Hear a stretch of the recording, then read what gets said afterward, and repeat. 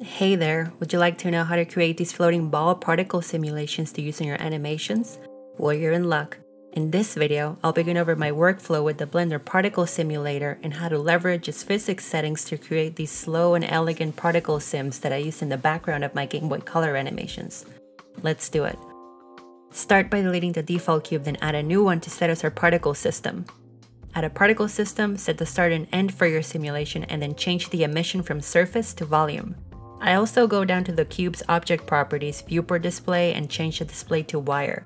This way the domain itself won't block my view into the viewport as I'm working.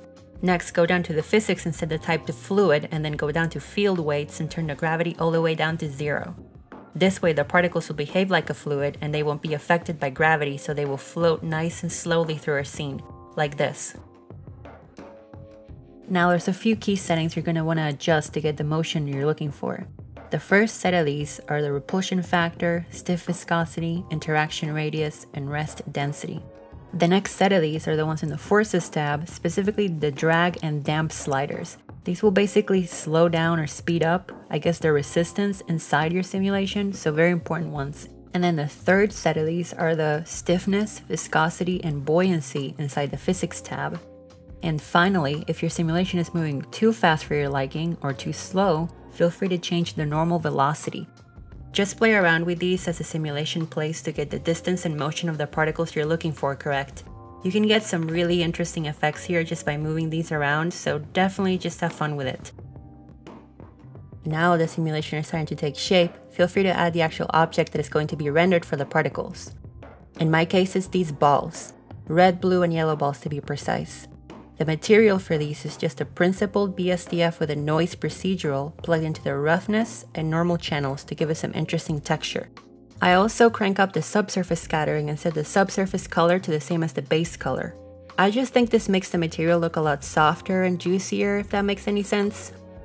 Now, to make these balls the particles in the simulation, I navigate to the Render tab, Render as Object, and set the instance object to the ball mesh. I then tweak the scale slider to change the size of each individual ball, and I also scale up the scale randomness to randomize the ball size.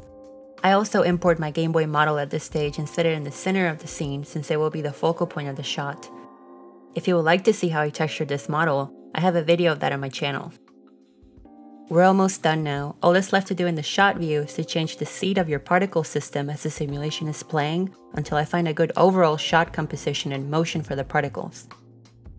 I'm looking for a nice coverage of balls in the shot alongside some interesting motion that's carried through from the beginning to the end of my animation. If you get a lot of ball clumping, colliding, or some rogue balls flying off at Mach 1 speed, either change the seed, amount of particles, or play around further with the fluid physics sliders from earlier. Don't be afraid to cycle through a crazy amount of seeds to find the one you're happy with. Once I find my perfect balls, I make sure my lighting looks good, add a slight rotating animation to the Game Boy itself so it's not so static, render it, and that's that. This has been a super quick rundown on the Blender Particle Simulator. Feel free to explore more by trying different kinds of physics types, adding crazy effectors like vortex, turbulence, wind, etc. Hey, go crazy and make some cool stuff. See you next time.